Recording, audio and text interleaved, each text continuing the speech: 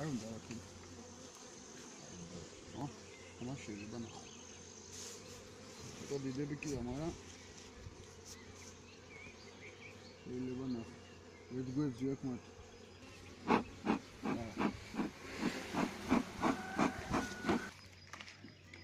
ესა ბარტყია ხო და აქ აი განსაკუთრებით ამ ზონაში არის რძისთვის ახლა როგორ სადედოდ რო გვინდოდეს ასეთ ჩარჩოს არ ევიღებთ ახლა ნამდვილად მაგრამ რძისთვის ახლა ეს სიტუაცია აი ამ ადგილზე რაც არის ეს ბარტყი ივარგებს პერიფერიებში ახლა აგე კაი ბარტყია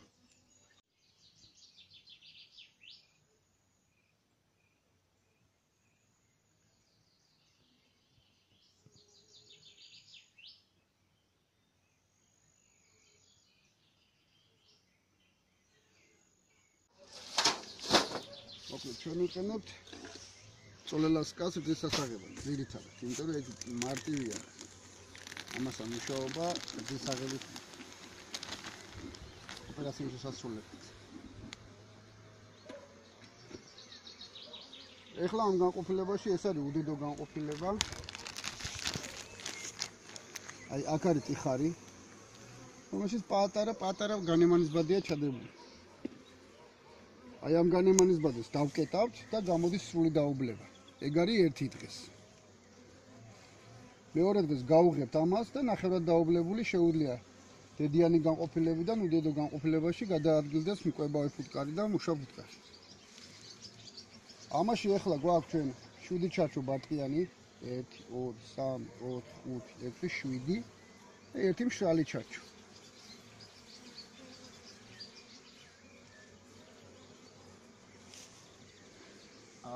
ამას ჩავდებ და მკვებავი ფუტკარის მისაზიდად ეს არის 15 დღემდე ფუტკარი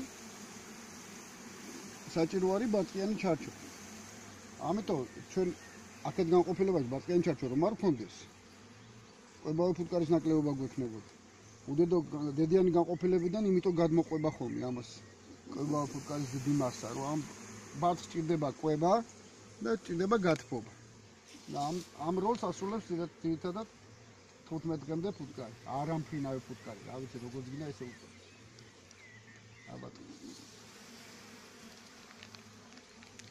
აი როგორც კი ეს სამყურა დაამთავრებს ყვავილობას უკვე ამას ჭირდება დამხმარე დამატებითი კვება ეგ არის 200-300 გრამის სიროფი ამიტომ ჯერ არ კვებავთ ამას იმიტომ ჩვენ გვაქვს შეჩემწყობი კვება ჯერჯერობით ბუნებაში.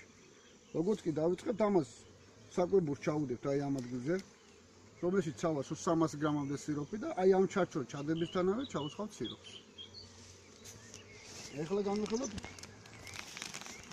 დედიანი განყოფილება. აბატო. ეგ არის დედიანი განყოფილება და დედა მუდმივად მუშაობს.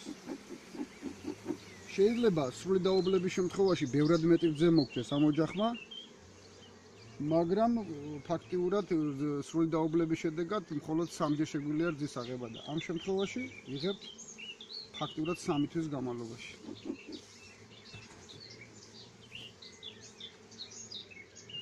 აი ეს ფუტკარი ძალიან შვიდი წყნარი ფუტკარია. აგრესიას არ ავლენს მანდამაინც. ფუნდამენტალია შევაწუხებთ. აბატო. დედა კარგი დედაა, იმიტომ რომ მოპოლილი აქვს. მთლიანად, ეს ბარტყია ერთიანად, ღია ბარტყი. აი ეს კიდე გადაბეჭდილი ბარტყი. აი ახლა შემდეგ ჩათვალოთ ვეცადეთ.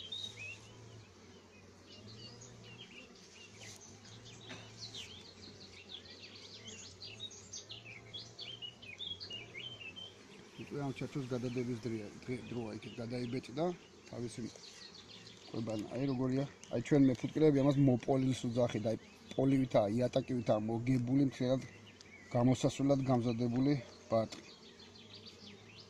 ამას დავხედავ, დედას ვიპოვით, დავტოვებთ აქეთ განყოფილებაში და ამ ჩარჩოს გადავდებთ იქით. ოღონდ ეს იქნება შემდეგი 64-დან 72 საათამდე პერიოდში.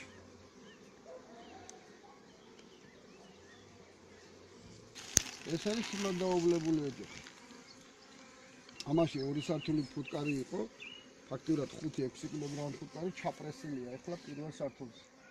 დედა არ აქვს.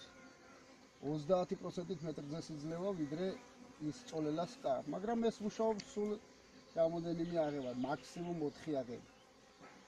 რადგან 64-72 საათი ეგ არის 3 დღე, 3 ჯერ 4 აღება, ეს გამოდის 12 დღეს სულ. მეტი მუშაობა არ შეიძლება, იმიტომ რომ ფუტკარი ძალიან ცვდება რძის გამოყოფის დროს. ფუტკარი და შემდეგ უჭირს მას ენერგიის აღდგენა. და ხშირად იგუტება ხოლმე ამის გამო ეს ტიპის ოჯახი. მაგრამ როდესაც დიდი რაოდენობით ზე გვინდა აღება, ზოგჯერ ამ რისკზეც მივდივართ.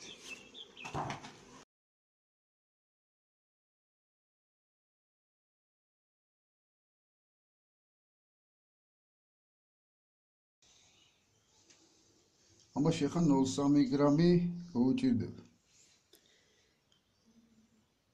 ეგ არის 64 საათიანი. 64 საათი. სისაღება ჭირდება მცირე ხალა. ყვავილის მტერი ჭირდება პრინციპში დიდი რაოდენობით. ჩვენთან ეგზედ გამოჭრილია.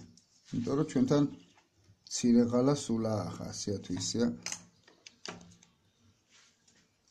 ხა სამყურა ყვავის, მერე მაყვალი დაიწყეს ყვავილობას და გინდა არ გინდა ჭეო არის ცოტა. მაგრამ რძის აღება მაგარია მთაში. აი რა ჭაში ახლა რძის აღება მაგარი იქნება, იმიტომ რომ იქ ძალიან ბევრია ყვავილის მტერი. ამას ასე დავაგროვებთ ამ რძეს.